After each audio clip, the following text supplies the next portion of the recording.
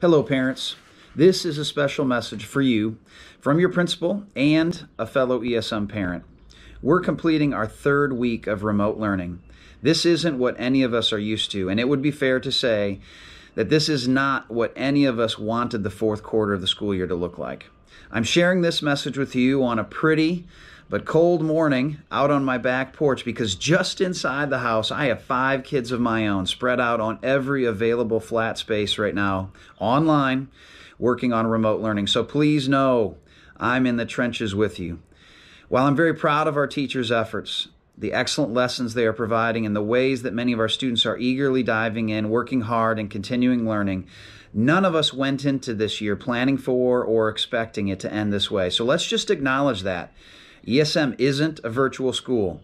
You would much rather be stopping by Union or Getz this morning, and our teachers would prefer to eagerly receive your child in class right now.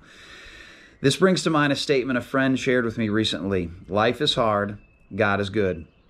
I pray that as anxiety, worry, and frustration may creep in, that you can fall back into the strong and loving arms of our Savior and trust that God is good all the time. And even in this, there is opportunity for growth.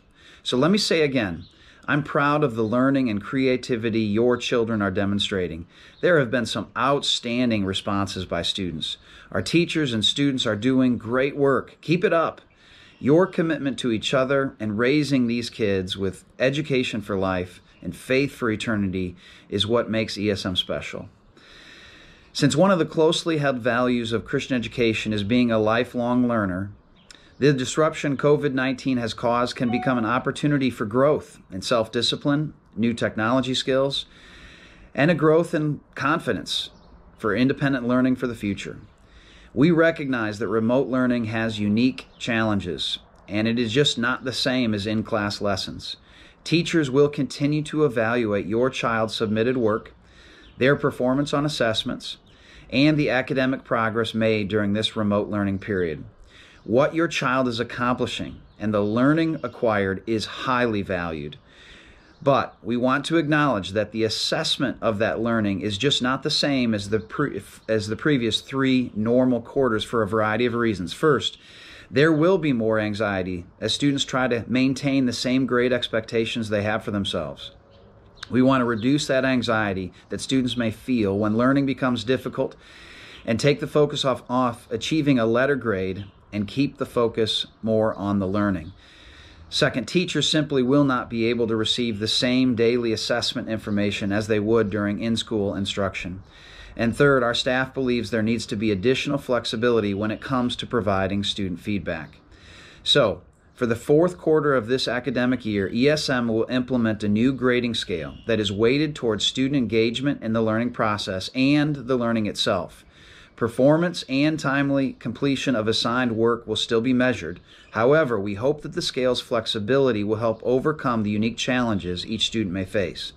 For students in grades 3 to 8, grades will continue to be entered into the Sycamore School Information System, and parents will have access to their child's grade book beginning Friday afternoon, as they did throughout this year. The new scale implements an O-S-N-U grade. O is for outstanding, S satisfactory, N needs improvement, and U unsatisfactory. The scale is weighted towards satisfactory, but you'll continue to see your child's percentage performance within the gradebook. And the changes with this quarter, or with the changes for this quarter, we will not factor into overall cumulative GPA. This just isn't the same as an in-school quarter. Finally, and thank you for hanging in with me for a long message today, there is some other important information that I will share with you next week. Right now, school leadership is working on a plan for remote learning that will continue into May and the ways that we will bring this school year to a close. We are also preparing ways that those of you who have been hard hit by change in household income can apply for additional tuition assistance. We are here for you. Our partnership, while strained by distance and disruption, is still valued. This may not be the planned route towards the end of a school year, but we can trust that God is good all the time. And all the time, God is good. Easter blessings to you and your family this upcoming weekend. And I look forward to sharing with you more information next week as it becomes available. God's blessings.